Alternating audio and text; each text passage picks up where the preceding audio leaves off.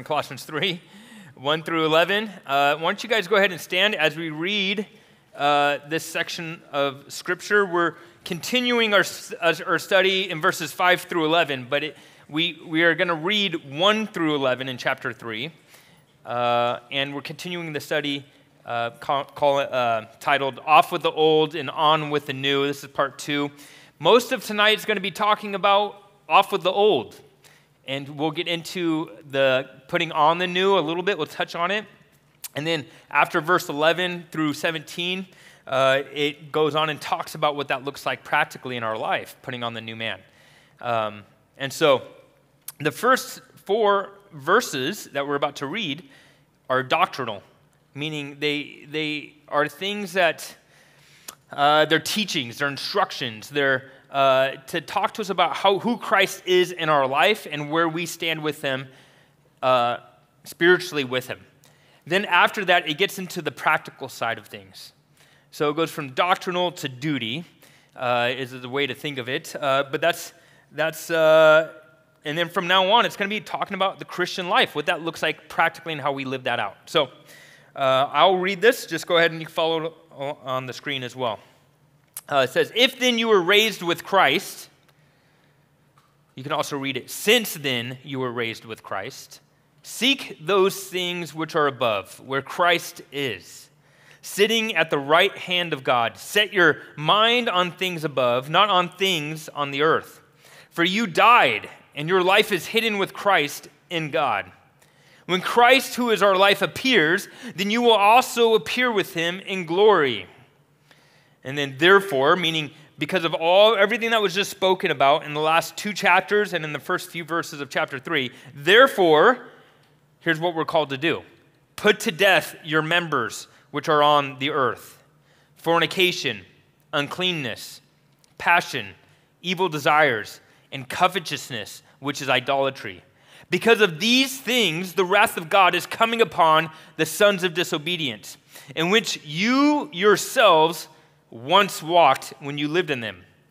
But now you yourselves are to put off all these: anger, wrath, malice, blasphemy, filthy language out of your mouth, and do not lie to one another, since you have put off the old man with his deeds, and have put on the new man, who is renewed in the knowledge according to the image of him who created him, where there is neither Greek nor Jew, circumcised nor uncircumcised, barbarian, Scythian, or slave nor free, but Christ is all and in all. Holy Spirit, Lord, I would ask that you would reveal the deep truths in this passage of Scripture. Lord, how we can apply it to our lives, Lord, and what that means to actually apply it to our lives, and that it actually renew our minds and our thinking and how we view ourselves, Lord, that our identity would be not in who we once were, but that we are made a new creation in you, that we are in Christ, and that's the life that we're called to live, that you would actually increase our faith. You say faith comes from hearing, and hearing the word of God. And so as we hear your word today, Lord, I pray that our faith would be increased in you. In Jesus' name, amen. You guys can have a seat. Again, off with the old, on with the new, part 2.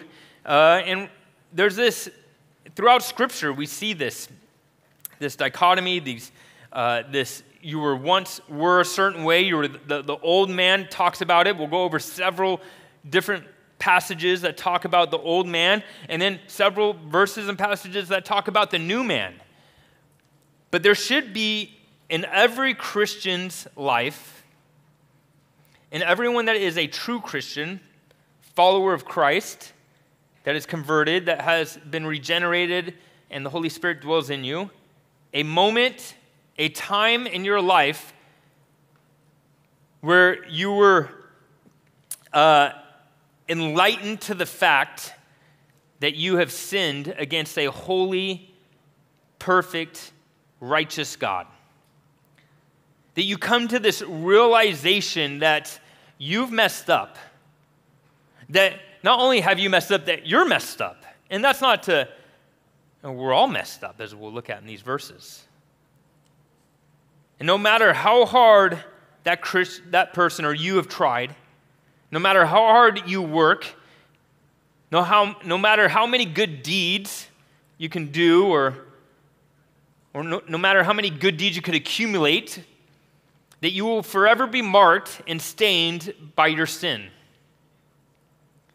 Romans 3:20 says, "Therefore, by the deeds of the law, no flesh will be justified in his sight, for by the law is the knowledge of sin." That there has, as a follower of Christ, as a Christian, there has to be a realization that you're in need of a Savior, that there is something that you are in need of being saved from. And it is sin. And it is this sin that separates us from knowing true love. It's this sin that separates us from knowing true peace or true joy. That sin is what separates you and me from God. Not just in this life, not just in you now breathing, but that sin is enough. Even just one sin is enough to separate you from God for all of eternity. And in fact, it's because of your sin, it says that you are not only separated from him, but you're at enmity with God. And so there comes this realization, like, what do I do? If I can't fix it, and I have all this huge problem that it's hell without God, because of this sin, I'm going to be separated from him from all of eternity. What do I do? And this isn't just to point the finger at anyone. We're all in the same boat, so to speak.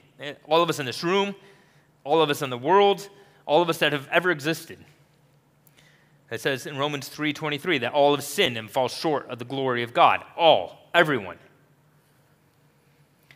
In Romans 6:23 it says, "For the wages of sin is death, but the gift of God is eternal life in Christ Jesus our Lord." Every Christian, every true Christian knows this, that they're in need of a Savior.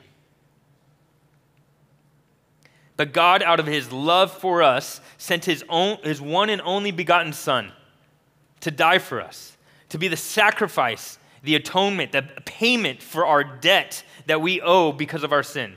That whoever believes in Jesus should not perish but have everlasting life, John 3:16 says. In Romans 10, it says that if you confess with your mouth the Lord Jesus and believe in your heart that God has raised him from the dead, you will be saved. Saved from that sin. For with the heart one believes unto righteousness, and with the mouth confession is made unto salvation. For the scripture says, whoever believes on him will not be put to shame. That this is the gospel, this is the good news, that you cannot earn your way to heaven, you cannot be good enough. But yet we live our lives in such a way where we forget the desperate need we have for a Savior.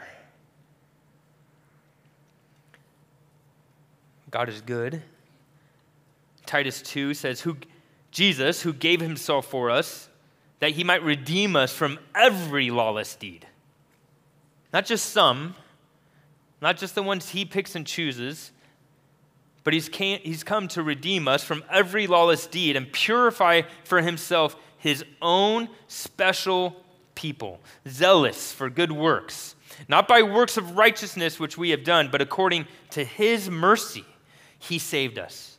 It's according to his goodness. It's according to his love that he has saved us.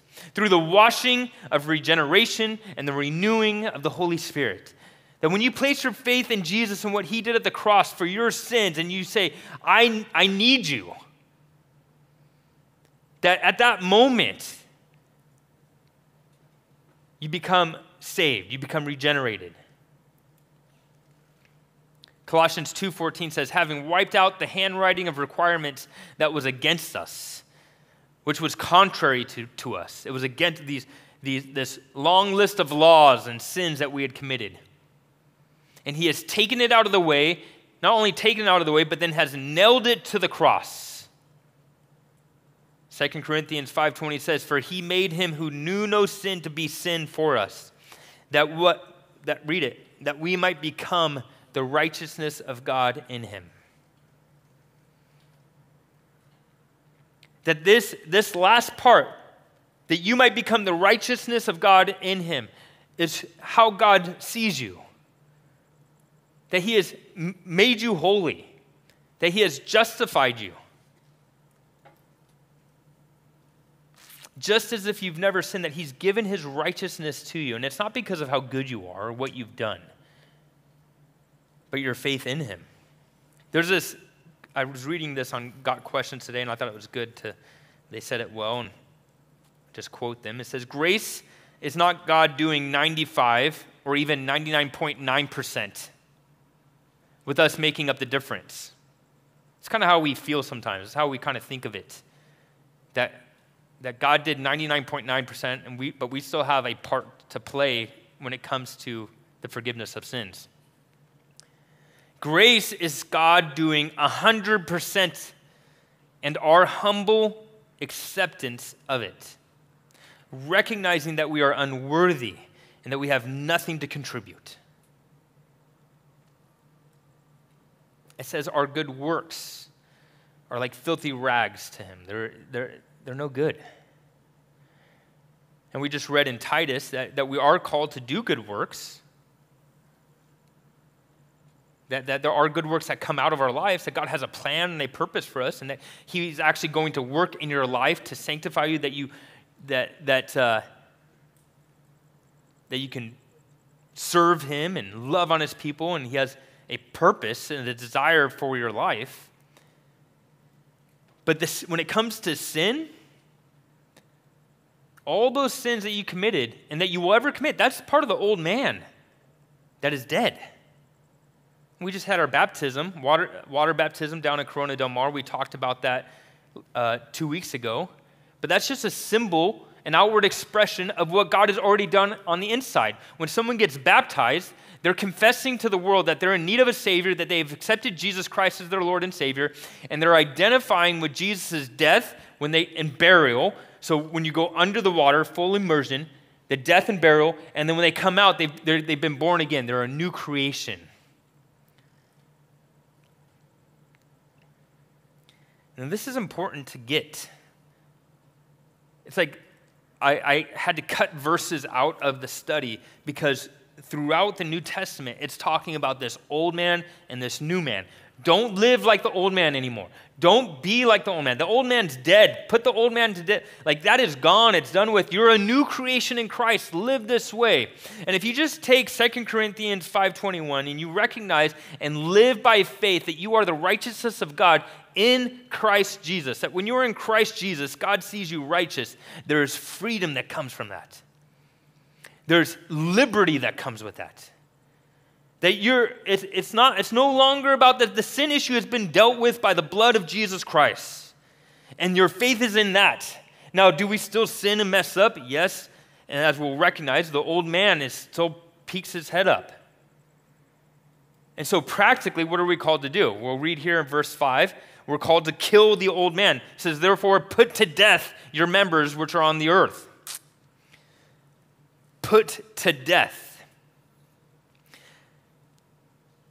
This word, put to death, in the Greek, it's an active imperative verb, as we learned last time. It means to kill or subdue the body through self-denial and discipline. To take action now, not tomorrow, not in a week from now, not in a couple years, but now. To take action to kill the old man. And every time you feel your pride peeking out, every time you see yourself being selfish, or you have a bad thought, or you just know it's the old man, you kill it because it's already dead. Think of like a zombie or something that just keeps on coming back, right? You got to shoot it in the head. It won't come back. To take action now and kill those parts of you that are anti-God. It means to mortify it. Do it now. The word members here, it's the parts of the body, your ears, your lips, your eyes, your hands, your mind, every part of you that is that could have a sinful desire. You know, when we come to Christ, it's not like we just stop sinning. Now, some people come to Christ and maybe they had a problem. Like I know friends that had a problem. They just had a really filthy mouth. They cussed all the time, or they had a problem drinking or smoking or whatever it is. And when they came to Christ, it was just gone. Praise God. And then other parts, other friends, other people, it's like they didn't have that. Like they had to like really work at like not cussing anymore, not saying those things, to renew their mind in the Word, to fill their mind with God's Word and what is true, what is noble, what is of good report, and to really like have God's Word renew them. But inside they knew they were saved, but they still dealt with this old man. And so there is a part to disciplining that old man, to putting to death. Are there areas in your life that you know that you could think of right now that are unpleasing to God? Now, those things that are anti-God, those are sin. That's sin, right? Well, I just spent the last, 10 minutes giving you the gospel, recognizing that the old man is dead. God sees you as the new man, right? That you are righteous in him, that you are a new creation, and by faith, that's how you're supposed to live. But Joe, I still sin and mess up. When you just said, hey, do you have that thing that you struggle with? And you knew exactly, you could list 5 different things off. What do I do with that? Well, you ask for forgiveness, which he already does forgive you. And you say, that's not who I am anymore. I'm looking to God. I set my mind on him. I am the righteousness of God in Christ Jesus. And I will get up by faith and walk towards him. But sin, our own pride, Satan, wants us to keep us away from God. Instead of when we mess up, when we sin, when whatever it is, we have that bad thought, we want to like run away from God. We want to like, I don't want to go to him. I don't deserve him. Yeah, you don't. None of us deserve him. Or maybe you like your sin too much.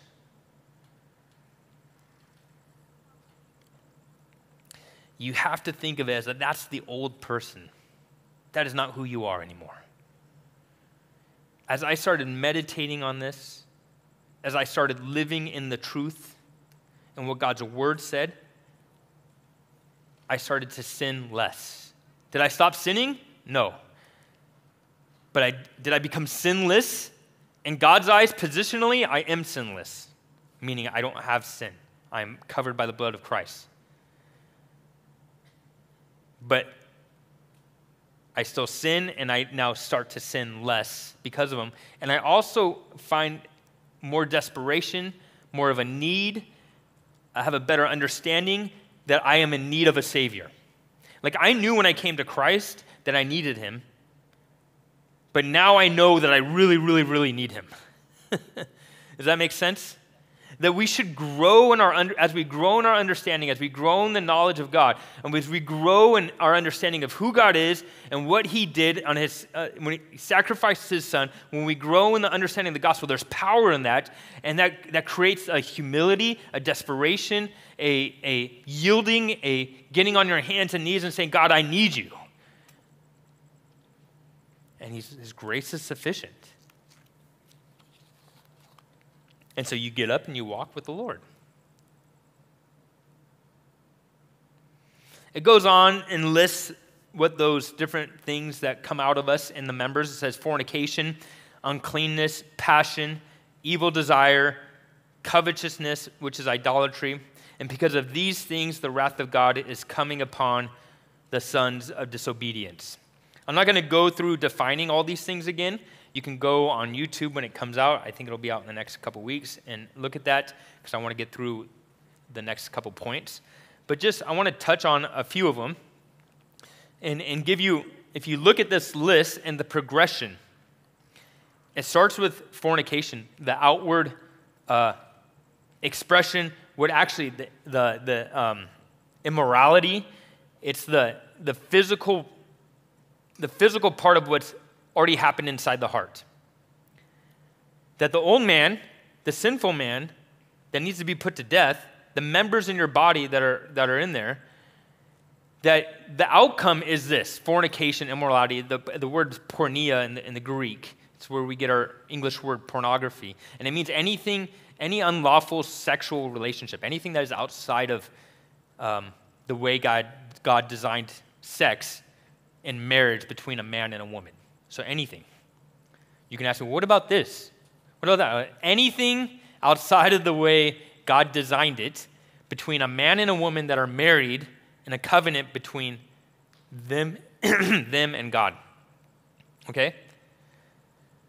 But notice, it says fornication, that's how it ends. Uncleanness, passion, evil desire, and covetousness, which is idolatry. At the end of that list, it's where it begins in the mind. It begins in the way you think. It begins in you wanting something, you desiring something that you don't have. And then it goes from that covetousness to then an evil desire, where you're consumed with this thought, this thought of a lustful thought, or it can be any thought, just an evil desire that is anti-God, anti-Christ. And that evil desire, if you entertain that and you don't actually put that to death, it then turns into a passion that is uncontrollable. And that uncontrollable passion turns into an uncleanness, and then eventually into fornication. And we see this all throughout. We just turn on the news. You just open up Instagram and you can see this. It says, because of these things, the wrath of God is coming upon the sons of disobedience. God is perfect, he is holy, he is righteous, and he is just, and he will punish all sin. He will punish all of your sin. He will punish all of my sin. He has to. The question is your sin covered by the blood of Christ? John 3:36 says, he who believes in the Son has everlasting life. And he who does not believe in the Son shall not see life, but the wrath of God abides on him. There will be a day of reckoning. There will be a day of judgment. We will all have to stand before God alone and give an account for everything that we've done. But by the grace of God, by his goodness, by his love, he's given you the free gift of salvation. All you have to do is receive it by faith. And maybe you're like, how do I do that? You simply cry out to him. Say, God, I need you. I recognize that I'm a sinner and that I need you, Jesus. You don't have to have all the answers. You don't have to have it all figured out. That's where it starts. And the beautiful thing is that you think you have this problem of sin, and that's all you're trying to figure out and deal with. But the sin was what is, again, separating you from God. That there is a deeper, more joyous, more peaceful, more loving relationship that comes out of that. That the sin, now that the sin is removed, you can come into a fellowship, into a communion, into that loving relationship with God, and he begins to go to work in your life. And it is the most fulfilling, most awesome, most beautiful thing that you could ever experience. But listen to this in verse 7 of chapter 3 in Colossians. It says, in which you yourselves once walked when you lived in them. That you yourselves were once sons of disobedience, but now you have come to Christ and you're a new creation in him. I love it. It says you once walked, meaning that it's past tense. 1 Corinthians 6:9 says, do you not know that the unrighteous will not inherit the kingdom of God? Do not be deceived, neither fornicators, nor idolaters, nor adulterers, nor homosexuals, nor sodomites, nor thieves, nor covetous, nor drunkards, nor revelers, nor extortioners will inherit the kingdom of God. And such were some of you. But you were washed, but you were sanctified, but you were justified in the name of the Lord Jesus and by the Spirit of our God. You were one way before, and now you are another way. Set free.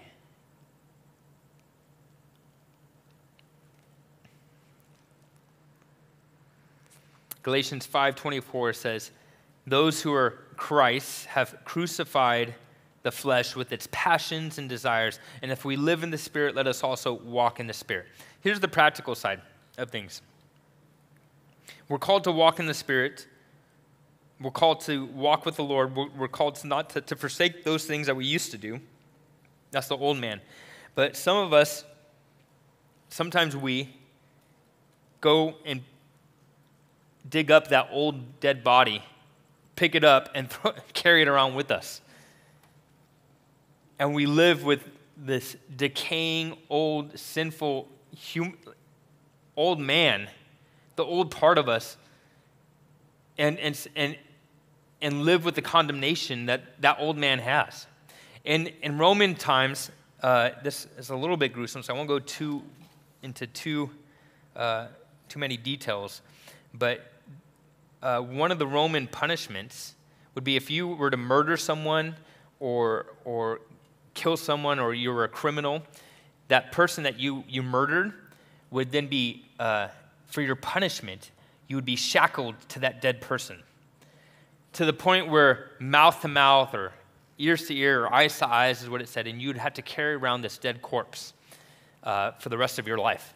And your life wouldn't last very long, because that decaying body, that rotting body, would start to eat away your flesh. And that's kind of what happens to us, right? We pick up that dead person. We live in the past. That sin in us that we've sinned, we pick it up and we make it our identity. You say, I just can't stop looking at porn, or I just can't stop doing this thing. I can't stop drinking. I can't doing these things. And it's like, that's the old man. Stop picking him up. Cut free the shackles, put to death the old man, and live in the newness of life that God has given you. And the only way you can do that is by running to him, by living out his word, by living by faith in what he says you are and who you are.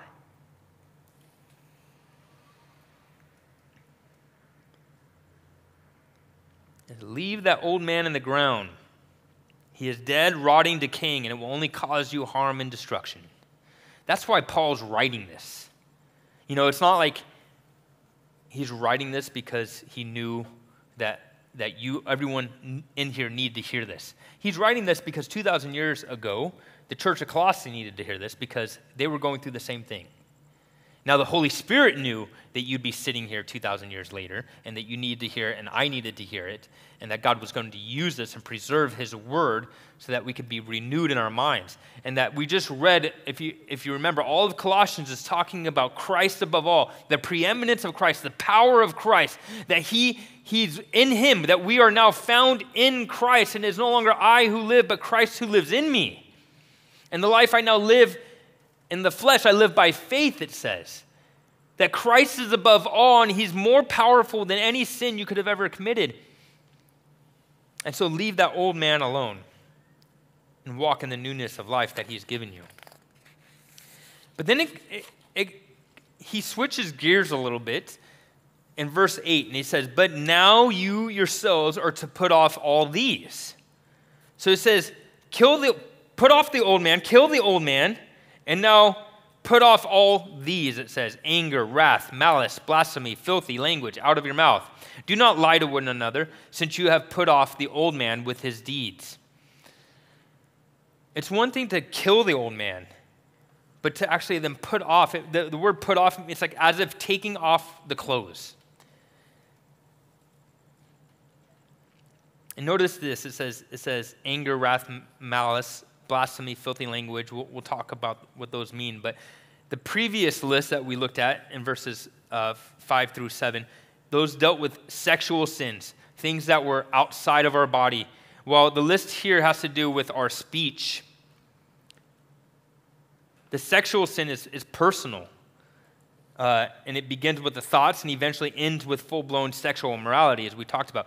But these sins that it's talking about are social and deal with how we interact with each other.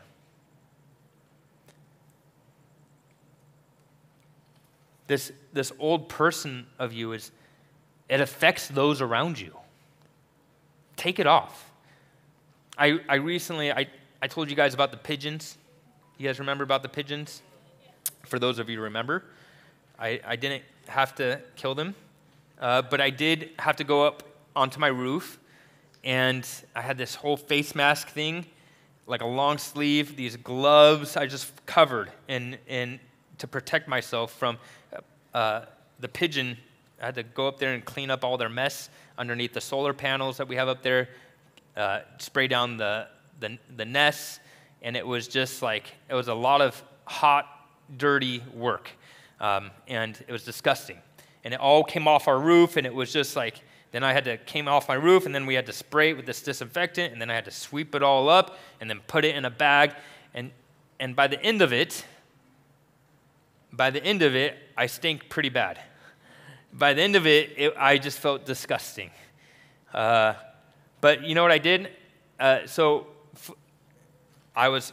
decided, you know what? I'm just going to go in the house, and I'm tired, and I just want to watch a movie.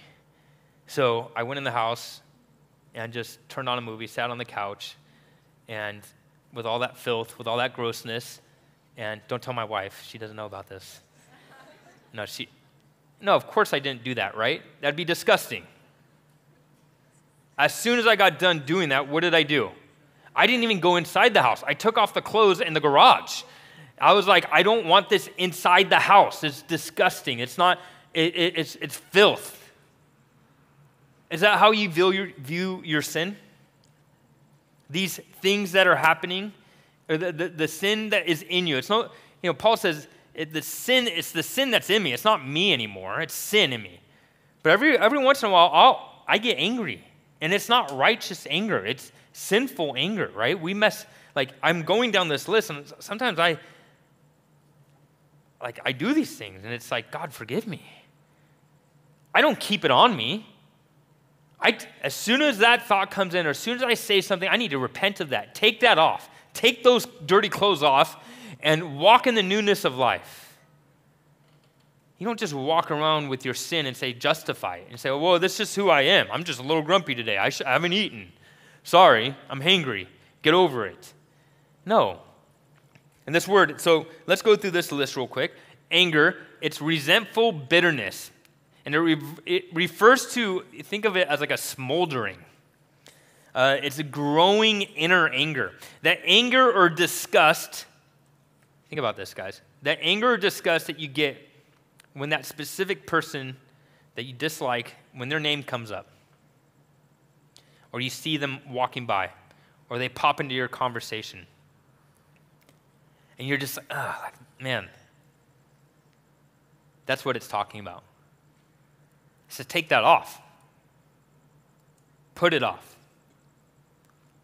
And it goes wrath, anger. That anger eventually turns to wrath, leads to wrath. Where anger is smoldering and hidden, eventually it will turn into a flame and burst out. The Greek word has to deal with heat, and it is an anger that explodes like a volcano. That anger, those thoughts, those emotions, eventually you'll spew out into wrath. Malice, it means finding humor in another person's misfortune, and or an attitude of ill will toward a person. Blasphemy, it's contempt for God or anything sacred.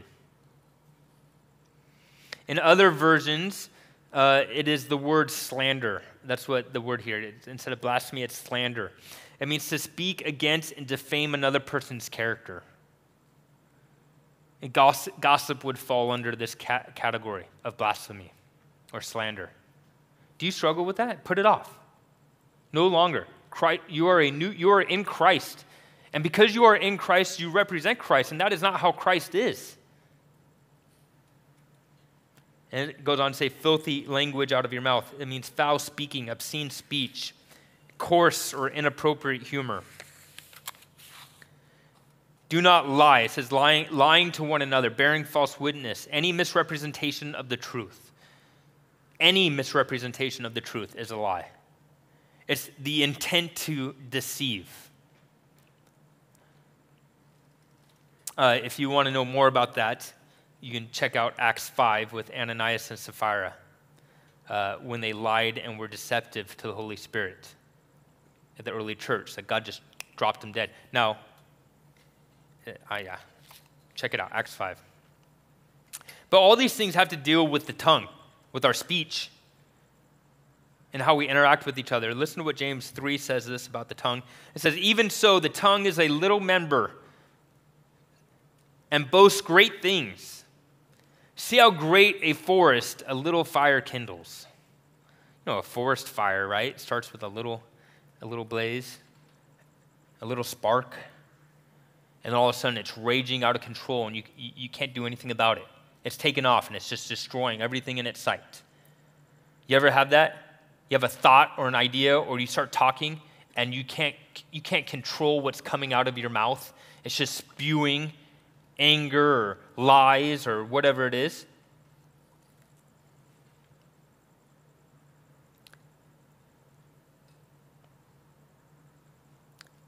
Verse 6, and the tongue is a fire, a world of iniquity. The tongue is so set among our members that it defiles the whole body and sets on fire the course of nature, and it is set on fire by hell. For every kind of beast and bird, of reptile and creature of the sea is tamed and has been tamed by mankind, but no man can tame the tongue. It is an unruly evil, full of deadly poison. With it, listen to this, with it we bless our God and Father, and with it we curse men who have been made in the similitude of God. Out of the same mouth proceed blessing and cursing. My brethren, these things ought not to be so. Does a spring send forth fresh water and bitter from the same opening? Can a fig tree, my brethren, bear olives, or grapevines bear figs? Thus no spring yields both salt water and fresh.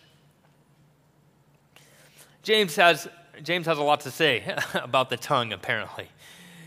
But it's important what comes out of your mouth. I gave you that verse, 2 Corinthians 5:21, where,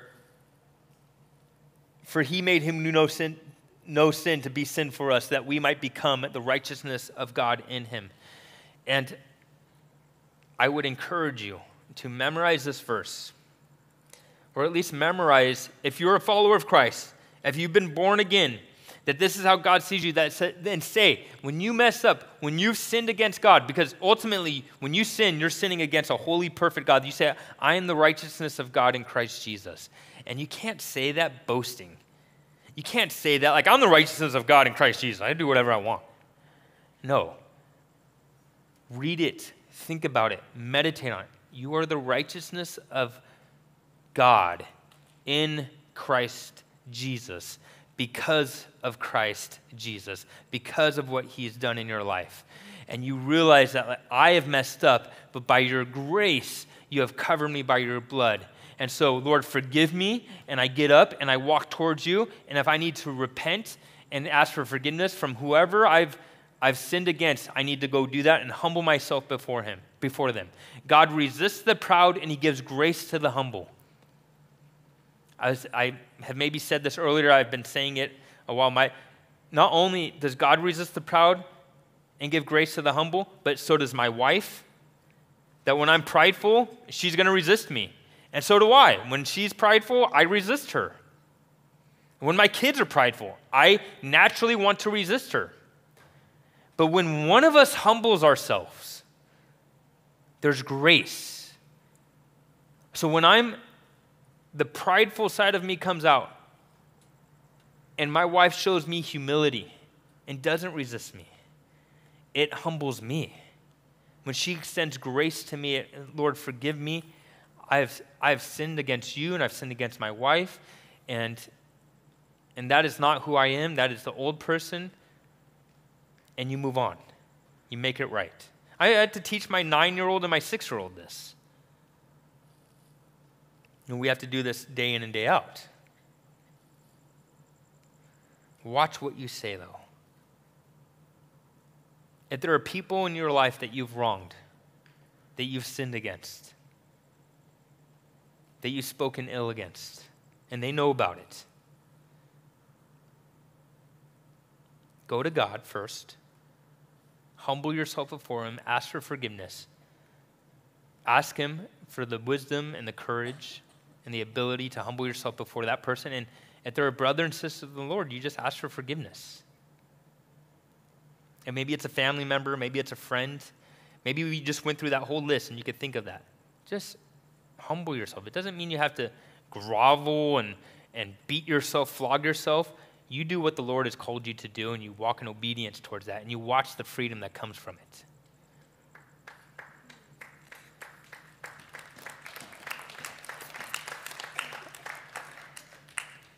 Ephesians 4:25 says, therefore, putting away lying, let each of you speak truth with his neighbor, for we are members of one another.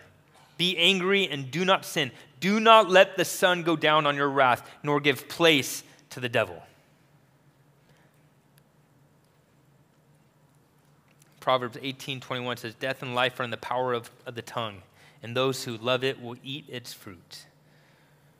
Speak life, speak truth, speak goodness to one another. Take off the old man.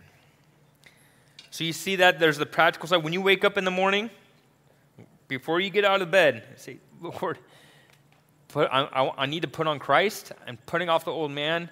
Renew my mind, renew my thoughts. Sometimes you wake up and you just have like a horrible dream. And you're like, you woke up on the wrong side of the bed. You know what I'm talking about? Like, how did I get on this side of the bed? Oh, it's such a weird...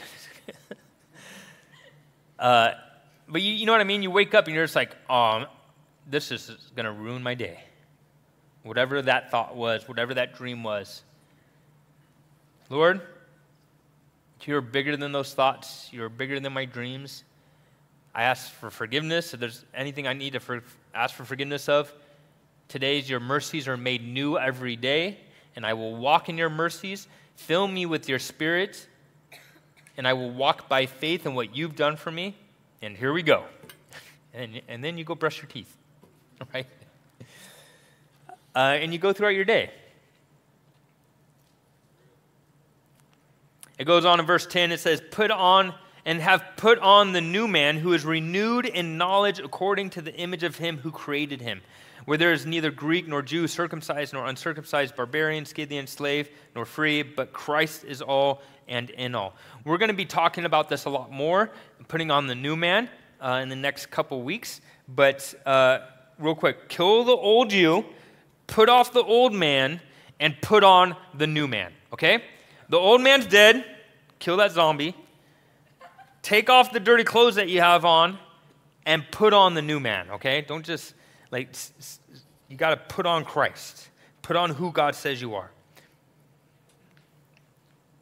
In 2 Corinthians 4:16, it says, therefore we do not lose heart, even though our outward man is perishing. The old man is dying. This flesh is dying. The old man is perishing. It's going away. Yet the inward man is being renewed day by day.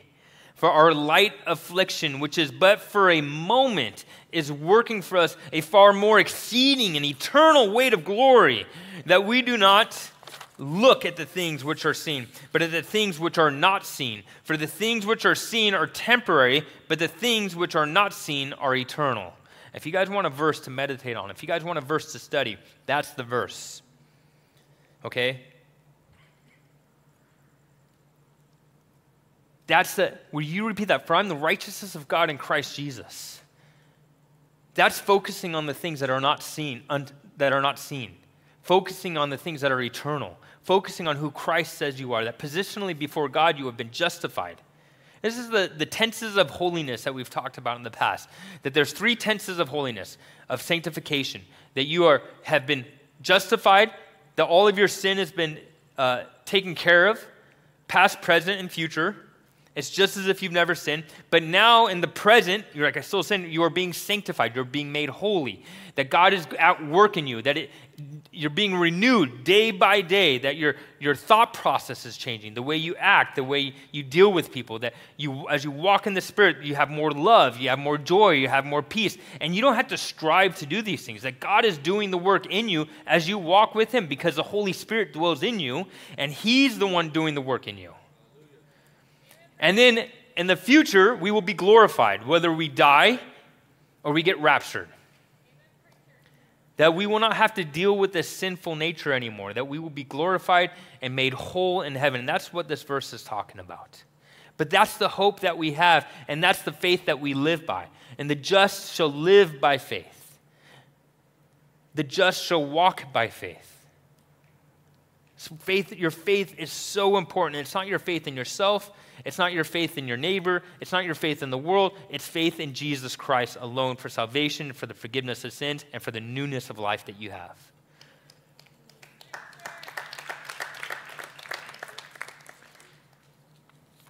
What's it say here? Look at what it says in verse 10. And have put on the new man who is what? Renewed in knowledge according to the image of Him. Knowledge. Knowing God, getting into the Word consistently, knowing Him is what renews us. I love that God doesn't want us to just be a bunch of brain-dead robots. Like, He actually wants us to use our brain. He actually wants us to seek after Him and get to know Him and plumb the depths of His wisdom and who He is and have a relationship with Him that grows deeper and deeper. And it's not just like, hey, I've been forgiven of my sins and now I'm going to do whatever I want and that's it. No, it's like He wants us to go deeper with Him. And if you're a son or daughter of His, that He is going to discipline or chastise or correct you because you're His. And He's not okay with you staying the way you are. That He wants you to be set apart. That He wants you to be sanctified. That He wants you to be made holy. And that comes from being close to Him. And so He will do things, allow things in your life that will force you to be dependent on Him.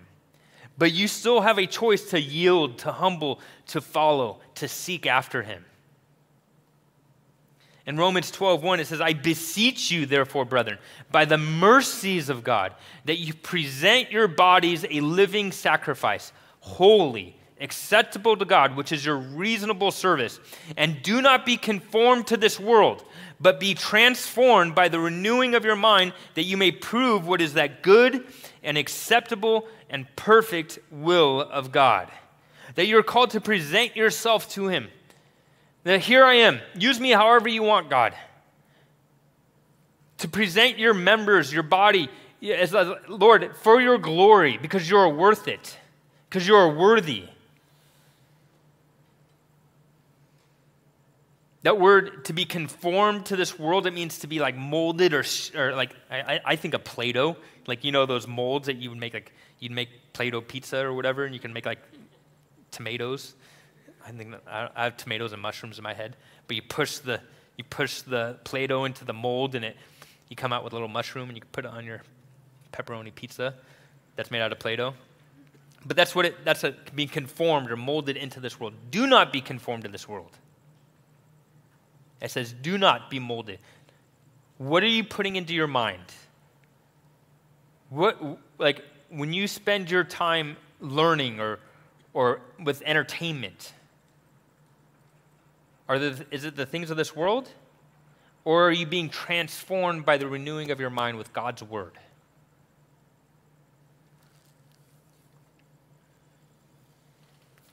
Last verse, I'll have the worship team come on up. In Romans 6:11, we're going to break this down a little bit. It says, likewise, you also, here it is again, reckon yourselves to be dead indeed to sin. I've given you like 4 different books that have talked about the same thing here. You think it's important? Reckon yourselves to be dead indeed to sin, but alive to God in Christ Jesus our Lord. This word reckon, it means, it's an accounting term to count, to compute, to calculate. It means to take into account your whole self, all the wrong that you've done, all of your sins from the past, all of the sins you have done, and all the sins you will do, weigh it all up, and then deem it dead, determine that no longer lives. Reckon it dead. Reckon yourselves dead indeed to sin, but alive to God in Christ Jesus our Lord. It says, therefore, do not let sin reign in your mortal body that you should obey it in its lusts, and do not present your members as instruments of unrighteousness to sin, but present yourselves to God as being alive from the dead, and your members as instruments of righteousness to God. For sin shall not have dominion over you, for you are not under the law, but under grace. You are under that unmerited, undeserved grace, favor of God. It's not like we hear it, we just think grace. Like, no, God loves you. He has, like, it's his favor, that he showers upon you blessings, that he has, like, he's come to give you life and that more abundantly. Like, it's just grace upon grace that we get to live in and we get to walk in, but we don't take it.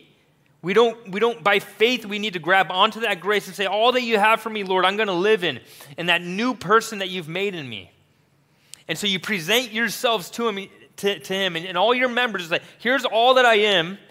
Lord, I don't know what to do. I don't know what to expect. I have nothing to give you. So you do something new out of this mess. And he says, great. I can make beauty from ashes. Now just follow me. Just walk with me. I'll do the work, he says. Just seek after me. Delight yourself in me. Get to know me, he says. I'm your father. And as a good father, I know what's best for you. And what's best for you is me, he says. He says, I am your father, and I love you, and I just want to be with you. I'll do the rest. And what happens is as you get to know him, and you get to know his character and his attributes and all that he is, and you grow in that knowledge of him, you become obedient to him. And so those hard things that you have to let go, or those hard things that he asks you to do, it's okay because he's right there to do it with you and to give you the strength to do it, to give you the power to do it, because it's him doing the work, and you just are called to step out in faith and do it. But you got to step out and do it.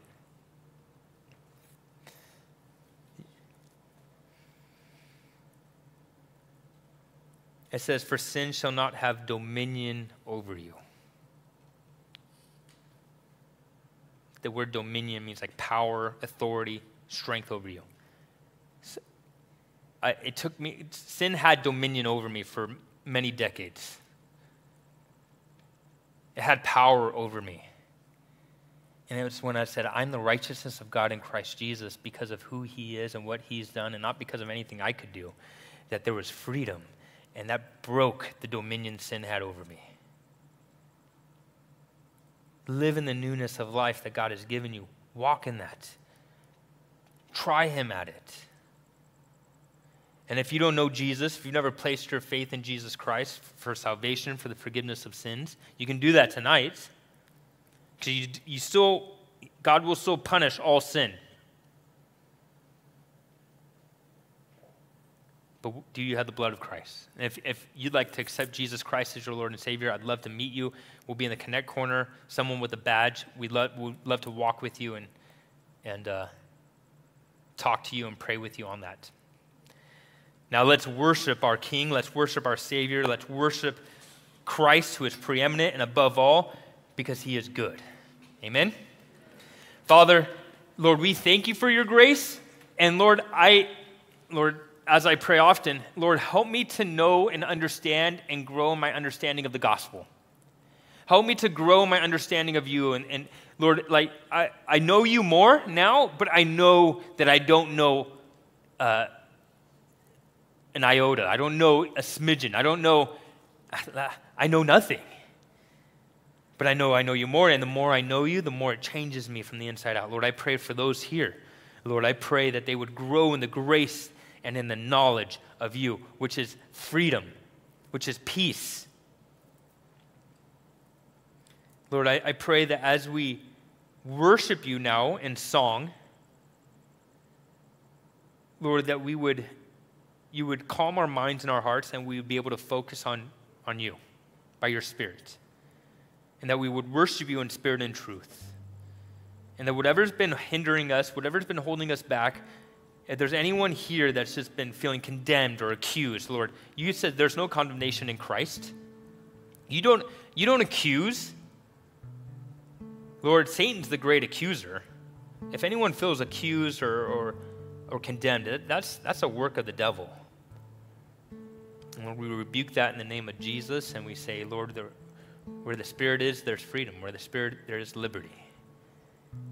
And so, Lord, we want to worship you in spirit and truth now. Help us to, in Jesus' name.